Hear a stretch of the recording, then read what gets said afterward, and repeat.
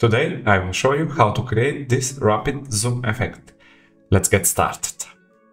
Over here on the timeline I cut a couple of clips exactly the same length. So next thing that we need to do, navigate to the effects, and from the effects we need to drag the adjustment clip. Drop it on our timeline and let's cut it.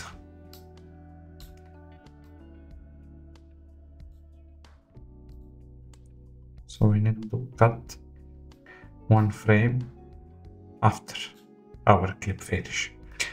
With the playhead, navigate to the cut point between both of the clips. Select your adjustment clip, and now we need to go to the open effects and search for transform. There it is. Just drag it and drop it here. Clear up the effects for now. With the adjustment clip selected, go to the inspector. We are going to put keyframe at the beginning of our clip. And now we are going to put in between the cut here keyframe, and this keyframe will not be default, it's going to be 1.2 slide zoom. So now it's time to cut the excess.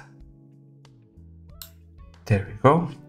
Select the clip and holding Alt, drop it on the other ones.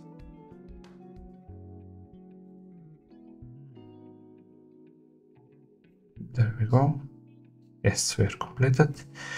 So let's go at the beginning and let's preview it. Full screen.